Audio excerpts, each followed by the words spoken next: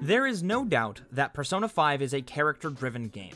The core appeal can sometimes hinge on the relationships that the player develops with the fictional people in the story, and when it comes to the ensemble cast in Persona 5, I think few characters draw as much interest as the traitor amongst the group. His dual life as the detective prince and a rampant criminal seem to have captured the hearts of thousands, and it's easy to see why. For a game that layers itself so densely with theming, symbolism, and subtext, Akechi sticks out as a particularly saturated example. We see all aspects of his personality reflected across his design, personas, and actions. So today, I want to really dig deep into how the game uses the personas Robin Hood, Loki, and Hereward to hint at Akechi's true nature, and why it works so well. Going chronologically, the first persona that we see Akechi use is Robin Hood.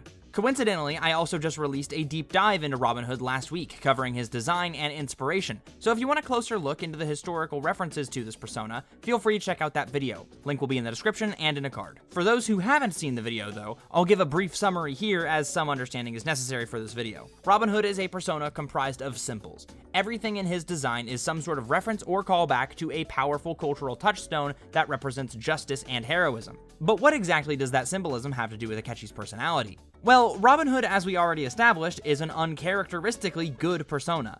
Everything about him is meant to instill trust and goodwill in those who interact with it. In this sense, it shares a common goal with Akechi in the real world. IRL Akechi is deceiving his fans, the police, and the Phantom Thieves into thinking he is a hero working towards a lawful good ideal. This is obviously not the case, and over the course of the game, we come to see that the Akechi we knew was little more than a cleverly crafted front constructed to hide his more sinister intentions. Almost everything he does is carefully chosen in order to keep his lies straight and keep suspicion away from him. And this meticulous lie is reflected in Robin Hood. Visually speaking, everything in Robin Hood's design can be traced back to some sort of powerful symbol of justice or heroism. Just the name Robin Hood itself amongst the general population brings a certain emotion to mind. While one could argue that there are historical accounts of Robin Hood acting as an anti-hero, the overwhelming majority of people are not so invested into the nitty-gritty, and on any level of significance, he is perceived as a paragon rather than a renegade. We also see Superman referenced in this design, and despite Zack Snyder's best efforts to make Superman edgy and cool, he's still one of the most distilled and pure forms of heroism in the modern cultural discussion. These symbols, however, are no more inherent to Akechi than the images I chose for this video are inherent to my hard drive. Just like this picture of Robin Hood, the symbols and imagery present in his design were deliberately crafted in order to convey a specific message that must be conveyed properly, lest Akechi risks being caught. What makes Robin Hood so great is that he shows us the persona of the detective prince. Robin Hood is the face that Akechi puts on when he's in the public eye, trying to prove his righteousness to those around him. And that strong, fervent desire to fool those people was enough to create an entire persona of deception. It is obvious that Akechi is no hero, and despite how much Robin Hood wants you to believe otherwise, his next persona tells a very different story. Loki, as I'm sure you already know, is Akechi's second persona, and what we first think to be his true persona. However, the existence of Hereward insinuates that his true persona lays somewhere in between Robin Hood and Loki, but we'll get to that in a bit. Now, Loki is the persona that represents Akechi's darker side. All of the horrible crimes he commits and the mental shutdowns we see were perpetrated by Akechi using this persona. It stands to reason then that Loki would take on a very different design from Robin Hood in order to reflect these emotions, and that is exactly what we see. Loki is Robin Hood's polar opposite. Where Robin Hood has vibrant color, Loki has a monochrome striped pattern. Where Robin Hood represents heroes, Loki represents chaos and tricksters. Think tricksters along the lines of the Joker and not Joker. Basically, Loki is the chaos to Robin Hood's order, and we see this reflected in a few ways. First, through his visuals, and second, through his moveset. Now, Loki's design is predominantly characterized by black and white erratic stripes constantly moving over his body. He sports hoof-like feet, which are often associated with more devilish or malevolent beings in many types of mythology, but admittedly, that may be a bit of a stretch, as this is something not super common in Norse mythology. Moving up from the legs, however, we see long black braids that fade to red on the end. These braids complement the overall black and white color scheme, which has completely dropped the blue and gold from Robin Hood. Finally, he is never seen without his massive red sword that looks like it was ripped right out of a game like Doom Eternal.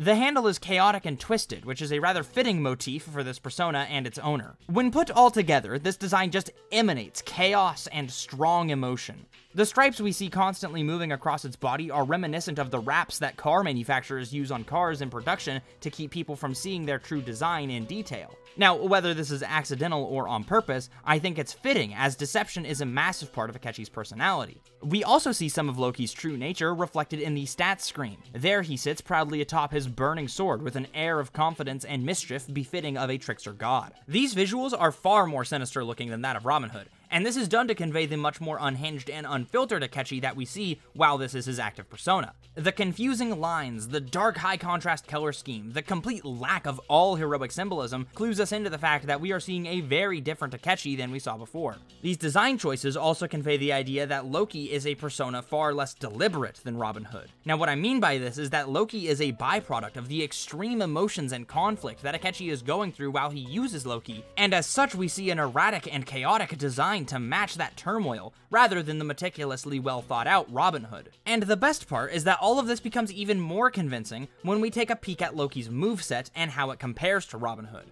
Loki takes what moves Robin Hood already had and deletes anything that isn't directly tied to dealing more damage. He completely drops all of the support and instant kill skills that Robin Hood uses and gets rid of all bless skills.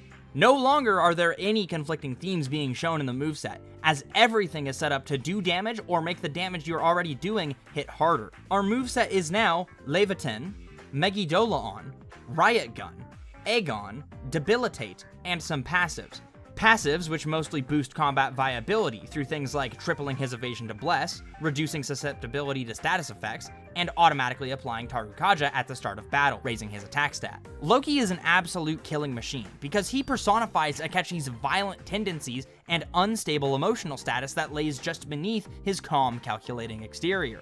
Between the design and the moves, we can see how this persona crafts a more unstable and devious side of Akechi, and because of this, it stands in stark contrast to the unsettling heroism in Robin Hood. But remember how I mentioned Hereward a while back? Hereward is an extremely interesting third-tier persona, as he is a true combination of Robin Hood and Loki. While other tier 3 personas revert to their tier 1 themes and inspiration, Hereward seems to exist somewhere in between Robin Hood and Loki. His design goes back to the body shape of Robin Hood, but it keeps the aggressive and sinister look of Loki. Instead of a Superman-like figure, we now see something more akin to Batman, a much more morally gray symbol, which is absolutely perfect for Akechi in the third semester.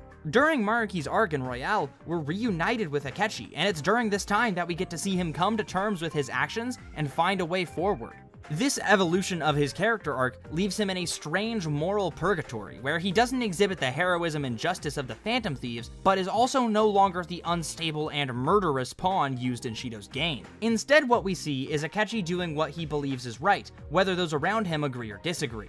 And Hereward is the final reflection of those ideals. The dark colors and aggressive design show the more evil parts of his mind, while the body shape and history provide structure for him to express those thoughts. To put things simply, if Robin Hood is lawful good, and Loki is chaotic evil, then I think Hereward is somewhere in between lawful evil and chaotic good. Now, to be frank, neither category fits perfectly here, but I think that putting him into those alignments gets my point across better. Akechi in the final chapter of the game is operating between the lines of good and evil. All pretenses of justice and heroism are discarded in exchange for a more authentic persona that is specific to Akechi, and I can't think of anything more fitting for his final persona. Hey, thanks for making it to the end of the video. If you made it this far, then you probably liked what I had to say, so if that's the case, be sure to hit the like button so I know I'm doing something right. Be sure to let me know below what themes, topics, and personas you guys want me to cover next time. I'm thinking of giving Hereward his own episode of Persona Compendium since I just find him so interesting. So if that's something you want to see me do, then tell me in the comments. If you haven't already, be sure to subscribe to the channel so you never miss an upload. Best of all, it's free and you can always unsub later if it doesn't work out. Finally, I also have a Twitter and an Instagram if you would like to hit me up on either of those platforms. Links to those will be below. But with all that YouTube stuff out of the way, I just want to say thanks for watching, and I hope to see you next time.